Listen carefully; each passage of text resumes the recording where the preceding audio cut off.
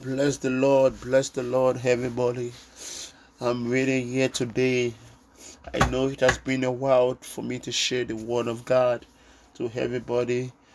Because of my work, I was not able to continue. But recently, I get a visitation by the man of God and the woman of God from Quebec, and they encourage my spirit to know that someone was being blessed by the very word of God.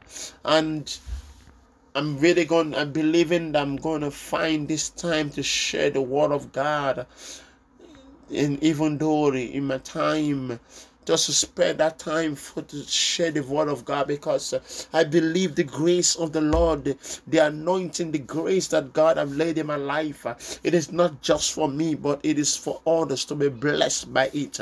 So I want to take this time to share the very word of God to everybody, to give us hope, to find hope in the Lord, because we are living on a time, and a difficult time, a time that many people are searching for hope, searching for help, and they don't even know where to go. They don't even know what to do. Oh my God. So I want us to take that time to open our mind, to come to listen to the very word of God. I want us to pray. Father, my God, oh Lord, we are here to you, Lord. The Bible said that when the Queen of Sheba went to Solomon, for the Queen of Sheba said that, how blessed are your servant to sit at your feet, to listen to thy wisdom. Father, here we are, Lord, is sitting at your feet, Lord, to listen to your wisdom, mighty God.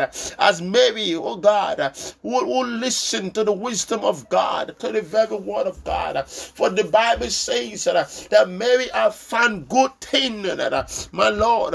We are here, Lord, to heal to your word, for we are also hungry for your word. We are in a time that we need the very, very word of the living God. Hallelujah. Today we are going to share the book of Genesis, Genesis chapter 26. We are left of the last time I shared, it was in Genesis chapter 25. We're going to share 26 today. The Bible says that in the book of Genesis 26, the Bible said, now there was a famine in the previous famine that had occurred in the time of Abraham. The Bible says, so Isaac went to Gerar. That is the king of the Philistines. And the Bible said that the Lord appeared. The Bible said the Lord appeared to Isaac. You see, one thing I've come to realize is this. I want us to know the season and the time we are. You see, we are in we need to come first to understand what is a famine. A famine is a time of distress. A famine is the time of barrenness. A famine is the time of hardship. A famine is the time where all good things are being forgotten. A famine is the time where the kingdom of darkness come to reign over the land.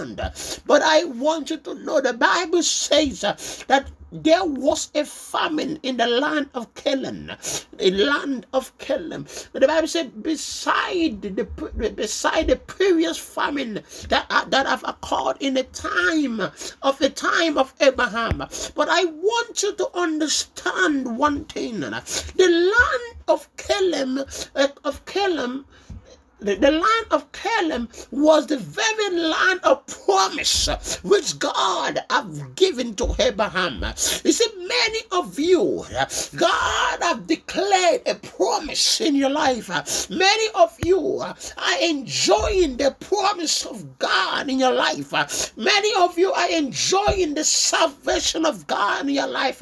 In the midst of the promise of God, in the midst of the enjoyment of the goodness of God, a famine, a disaster come. How many times that many of us that we are enjoying the goodness of God daily. We are enjoying the benefit of God daily. And suddenly, without unexpected, without planned, without you knowing, a famine come and takes away the comfort and the joy, take away what you have built in the promise of God. The Bible says the Lord promised Abraham and the land of Canaan, which is Canaan. That was the land of promise. That was the land that God promised Abraham. And that was the very land that Abraham, but I believe, that was the place that Abraham sold. It was buried because the Lord promised Abraham that I will give you this land. Can you imagine that many of us, that God has brought us to the time of promise? There is a promise of God in our life, and God has fulfilled that promise. And the Bible says Jesus promised us salvation when he died in the cross. Many of us, we are in the promise of God. We are in the realm, in the grace period, because of the promise Jesus made to us. We are in the promise, enjoying the goodness of the promise. But suddenly, a famine, a disaster, the kingdom of darkness comes in the promise, in the life where you're living. That is the challenge. They were living in the land of promise. Many of us today will ask ourselves that God, you have promised me this. You gave me this land. You expect to live a life of abundance. You expect to live a good life. But suddenly, the life you expected is not the life you are seeing. The Bible says in this book of 2 Colossians chapter 20, the Bible says that the Bible said there was a gathering of the king against the king Ocean. The Bible says that the king prayed to God. He said, Lord, are you not the one who gave us this land? Are you not the one that drove out the enemy and gave it to your descendant Abraham?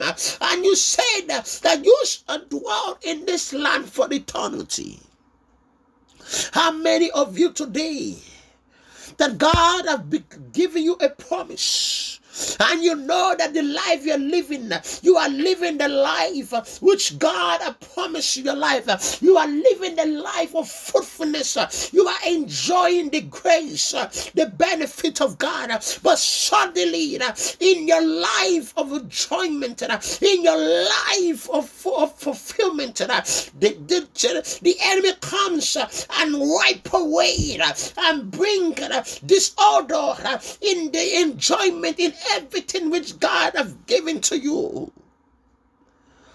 But the one thing I want to say is this: what will we do? What are we going to do when disaster comes to our comfort zone? What are we going to do when disaster comes in our dwelling place? I want you to realize the Bible says that Isaac, the Bible says that the Bible says Isaac left the land of Canaan. He left the land, and the Bible says he went to what? He went to the land which belonged to the Philistines. You see, one thing is this: just because God promised you one thing, just because you're living in the promise, it does not mean that is the holy place, that is the holy promise God has for you. You see, there are times that many of us, because we are enjoying the goodness of God in this period, we want to remain. We have become too comfortable with the blessing that God has given to us now. But I want to tell you one thing, that do not be discouraged when you see the things that God has given to you is being blown away. It shows me that there is a greater blessing which is ahead of you. Many of us, we don't realize what God has in store for us. If the famine did not come, Isaac would not have left the land of Canaan. Isaac was dwelling in the land, comfortable, enjoying the goodness of God. But because of the famine, the Bible says he departed from that land and went to dwell in the land of the Philistines. The Bible says the Lord appeared to him and told him, do not go down to Egypt. Do not go down to Egypt. That shows me that Isaac had the intention to go to Egypt. The Bible says that the man makes the plans, but God determines the steps. We need to make the Lord to determine our steps. We need to make the light of God to be the light of our feet. Many of us, we are in this time of difficulty. We are in this time of hardship.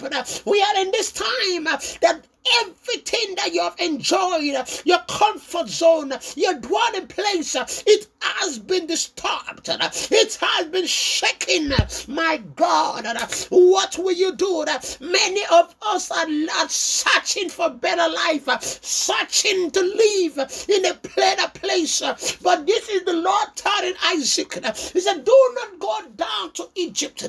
I want you to realize that Abraham went down to Egypt seeking for shelter, but the Lord is telling Isaac, do not go down to Egypt, but rather stay on the land which I will show you. And the Bible says that Isaac remained in the land of the Philistines. And I want you to realize, to see the deeper revelation the Lord gave to Isaac. The Lord said to Isaac that I will give you this land which you are dwelling. I will give it not only to you, but to your descendant. The Bible says, I will establish and carry out every vote which I have sworn to Abraham your father. He said, I will make your descendant multiplied as the star of heaven, and I will give to your descendants all this land. You see one thing, oh my God. And the Bible said, and it said, by your descendant, all nations of the earth will be blessed. Isaac did not realize that when he left the land of the promise, when he believed that he have lost everything, when he believed that he have lost the promise, he have lost the best, he never knew that God has the greater. Many of you are holding on to the best, but God is saying, I have a greater blessing for you in store. We need to understand that we need to come to the place and trust in God in our problems. We need to trust in God in our challenge. The Bible says that Isaac become great. Isaac becomes so great in the land that he was dwelling. He becomes so wealthy. He becomes so great in the land. But before that, there is something I want. I believe the Spirit of the Lord is leading me to share right now. The Bible said that Isaac lied to the king and told that his wife was his sister. And the thing is that because of the lie of Isaac, he almost bring the whole land into destruction. He almost bring the whole land to disaster. He almost lead the whole land to sin. He said, I've come to realize that if we are not living right with God, if we are not living right, living in holiness, in righteousness in God, we can bring trouble to the land we are living because of the lie. Oh, hallelujah. I'm getting a revelation in my spirit right now. The Bible says that if my people called by my name shall humble themselves and turn from the wicked ways, I will forgive the sin and heal the land. I want you to know one thing, that because of the wickedness of God, of people who are called by his name, because of the wickedness, the land has been polluted, the land has turned into disaster. Because of the sin of Isaac, because of the ways of Isaac, Isaac almost bring disaster upon the land. Do you know that we believers, that we have the capacity to bring destruction and a blessing to the land we are living? The Bible says that because of Joseph, the Lord blessed the house of Pharaoh. Do you know? Do you understand the authority we have because of us, because of our life, because of our lifestyle, our relationship?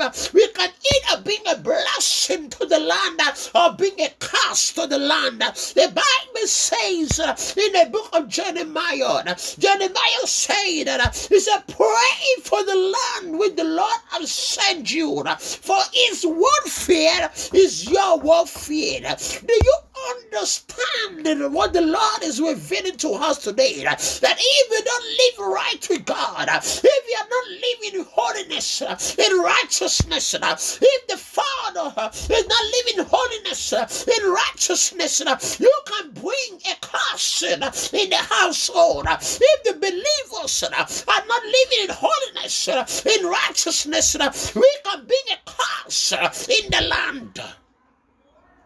Isaac was living, Isaac told a lie. If not of the grace of God, the people of that land will have slept with Isaac's wife, and God was about to bring a curse, a disaster. Can you imagine? Because Isaac was living a lie. Isaac did the same thing his father did. His father Abraham also lied and almost bring a curse, a destruction. I'm here to tell you, my brother and sister, today, when the world is turning upside down, if we, the body of Christ, don't rise up and pray, if we don't turn from our wicked ways, we cannot bring healing. God is able to bless the land. God is able to bless this land because of the body of Christ, because of the righteousness. Do you understand what I'm telling you today? The Bible says that when Abraham went and lied to the king that this is my sister, do you know that the king almost slept with Sarah? You see, the nature of that kingdom was sinful, but because Abraham interceded, God showed mercy to the land. I want you to understand that even though the land is sinful, but if there's one righteous man, if there's one man is able to bring deliverance to the land in the time of Daniel, because of Daniel, the land was preserved. The land, God saved the land. The king was able to be transformed. King Nebuchadnezzar was transformed because of one man. Do you understand what I'm telling you today? That because of the sin of Isaac, he almost brought a disaster in the land. Are you living right with God? How is your lifestyle? Do you understand that your lifestyle can affect those around you? Do you understand that because of the sin of your life, those around you are being affected. But if you live right with God, if you live in holiness, in righteousness, those around you will be blessed because of you. God blessed the house because of Joseph. My God, my brother and sister, I want you to know one thing. Let us live right with God. Let us live right with God, because that are the blessing upon our life. The life we are living today is not just affecting you, but it's also affecting others. Do you know that if you are working in a workplace, even though the workplace is corrupted, but because of you, God can bless that workplace. But I want you to know that when you go away, do you know that I want to share a testimony where I used to work in a hotel for 3 years in a Marriott hotel. When I was working there, the grace of God, the power of God, the God favor was in that workplace. That workplace used to be full of food. God used to bless that workplace because of me. He blessed that workplace. But do you know that when I left that workplace because of the wickedness of the manager, one time I went there just to say hi to everybody. Can you believe almost 60% of the staff and the business was gone? I was amazed to see the change that come upon in the workplace. That I'm here to tell you that when we are living right with God, it also bring an impact to those around you. Hallelujah. So I wanted, the Bible says that Abraham, that Isaac was blessed. Isaac was blessed. What am I telling us today? Isaac left the land of Canaan. He left the land which was the land of promise. He lost the land because of the famine. He believed that it was over for him. But little does he know that God have a greater plan in store for him. My brother and sister, I'm here to encourage you today that what you are going through, do not give up hope. God has something even greater than what you are living. Though the life you have been living, it is given to you because of God's prophetic mercy and grace. But God don't want you to hold on. God don't want you to be swallowed up by the challenge of that place. He wants you to move. He wants you to move forward. Move forward. Allow Him to lead you, because He has a greater plan for you. He has a great blessing in store for you. Oh my God, I just want to encourage everybody. If you're going through the hard time, if you're going through the difficult time, do not give up hope. Do not give up hope, because there is a greater blessing in store for you. The Bible says that the trouble I'm going through is not compared to the glory that God has in store. The Bible says no eyes have seen, no heart have heard, no mind have imagined for what God has in store for those who love the Lord. What does that mean? It means that there are some plans of God that we have not seen. There are some plans that we have not heard. There are some plans that we cannot imagine. There are some plans that God has kept in store. That's why the Bible said in the book of Jeremiah, He said, call unto me and I will answer you, and I will show you great and mighty things you know not. There are some plans and great and mighty things that God has kept in store for us that we do not know. But if we allow God to lead us, we will come to that place and we will be amazed by the plan of God that God God is presenting before us, we will be amazed by the things that God, you will say to yourself, where have I been all this time? You think that you have been living the best life? Oh my God, there is a greater life that you don't even know. There is a greater mighty life that you don't even know. The life of fruitfulness, a life of abundance, even the time of hardship. There is a great things in store for us. My brother and sister, let's trust in the Lord, because there is great things are waiting for you. God bless you, and have a blessed night.